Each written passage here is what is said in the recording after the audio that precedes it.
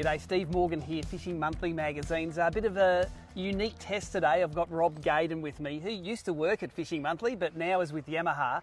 And it's always interesting to see guys in the industry, what boats they actually own. And Rupe, we've got your boat here today. Yeah. Take us through your pride and joy, because I've never seen a boat so clean. Yeah, that's probably a little bit because I'm fastidious with my stuff, but also because I haven't used it as much as I would have liked to, or when I have been using a lot of time, it's been with family rather than fishing and dragging it to places I had in mind when I ordered the boat. But yeah, this is my Anglapro Sniper 444 Pro with a Yamaha T60 on the back. Sitting on a single axle trailer, where do you keep it at home? It's in the garage. My car sits outside because I love the boat more than the car, so yeah, got to take care of it and look after the gear. Well, I know the boat is shinier than the car. Yeah. And there's not enough squid ink on this, mate. I know you like your squid fishing. How many have you put in? Yeah, that's about the only thing I really keep these days is squid. So I live on the south side of Brisbane and get across the Peel Island a fair bit squidding. But yeah, there's been a few come over the side, but I'm fairly well versed in looking after the ink before you get them in the boat. Yeah, I've learnt that lesson the hard way. We all have, haven't we? Yeah. Take us through your process in choosing a boat. Of course, working in the industry, you can sort of get whatever you like. Yeah. What led you to the Anglapro 444? Yeah, having been around them before with Fishing Monthly in my time there, we'd been in and out of a lot of boats, and I guess I knew what I wanted about a 4.5 metre side console, 60 or 70. I went for a 60 because I like to fish lentils, and there's a cap on where you can do that, not just lentils, but a couple of other places as well.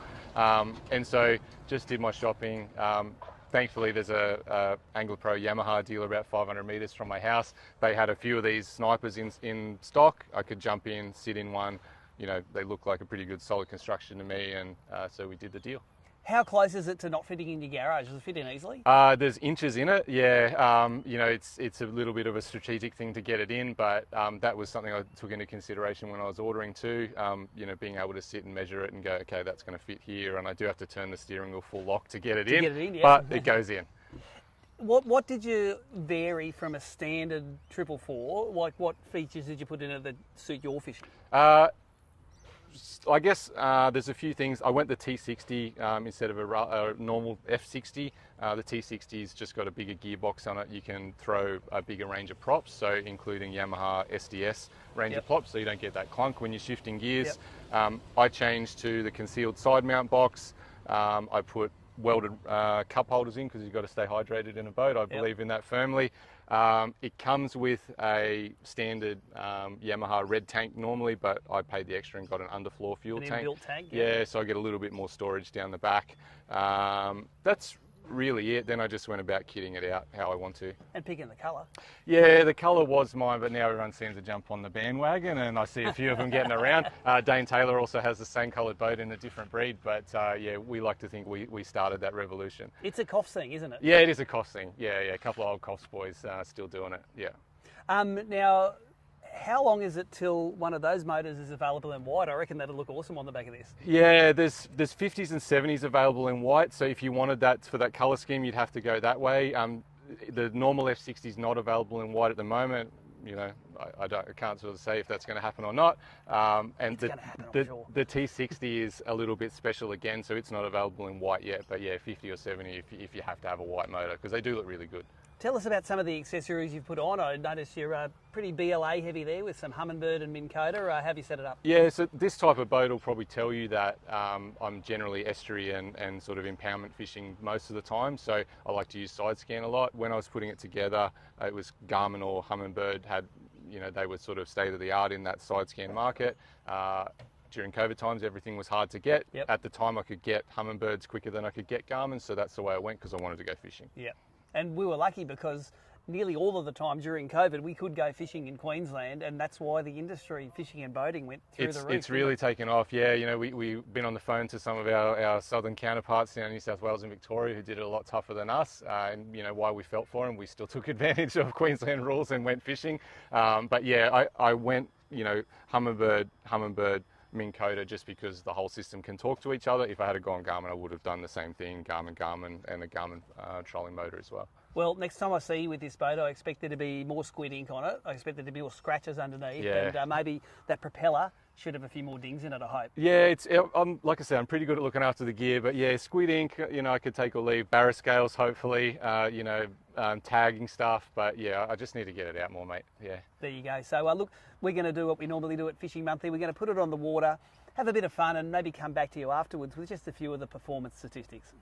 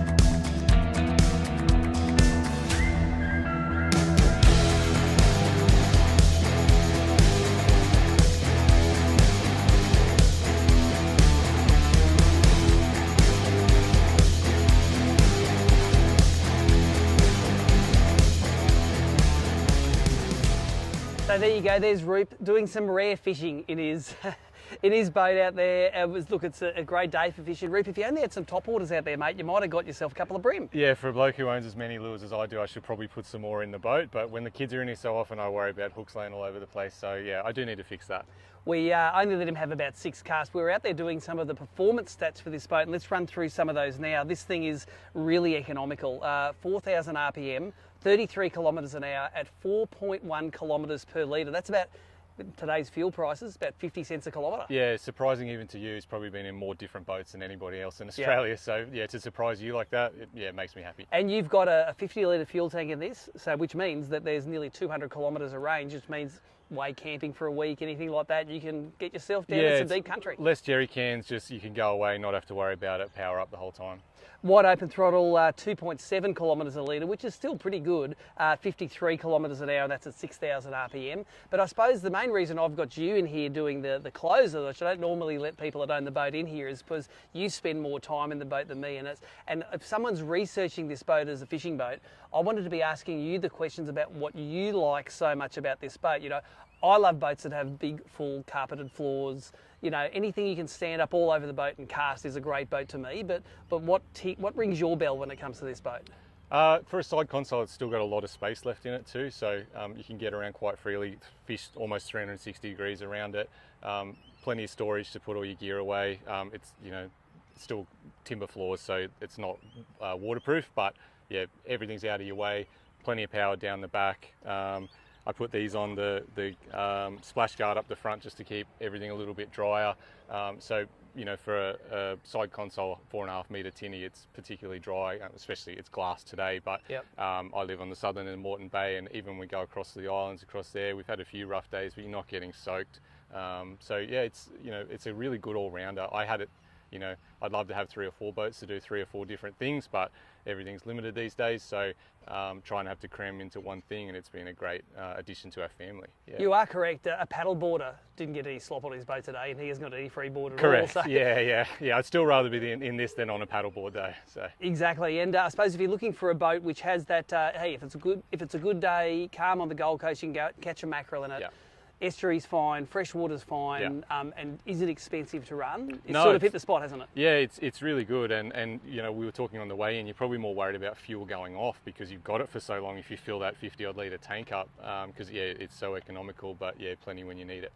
Yeah, look, I think if you're looking at a boat to step up from that basic tinny, if you've got a tiller tinny, you're tired of getting cooked by the sun on the inside, you want a boat with some carpet, a little bit of luxury, some lovely seats in it, which are comfortable to sit in, and a variety of seat mounting options on the floor, then this may be the boat for you, and see your local Anglapro dealer. Yeah, absolutely, yeah, and don't forget to get a Yamaha if you can.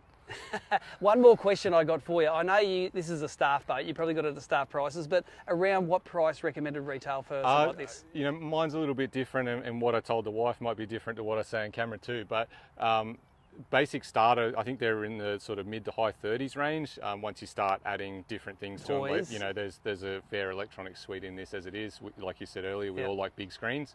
I'm no different, so that sort of bumps your price up a little bit. But yeah, they're definitely an affordable BMT package. Yeah, we know that the Anglapro is at the correct end if you're looking forward to upgrading your tinny, and boats aren't getting any cheaper. Absolutely, and you know, you asked me earlier about, you know, the comparison I did. When you start looking at them, they've got a lot more aluminium than some other boats too. So you know, what you get for your dollar, I think it was great bang for buck. Well, there you go, straight from the horse's mouth. Rob Gaden Jr.'s Anglapro boat. He loves it, just needs to spend a little bit more time in it. More information, check it out at your local Anglapro dealer.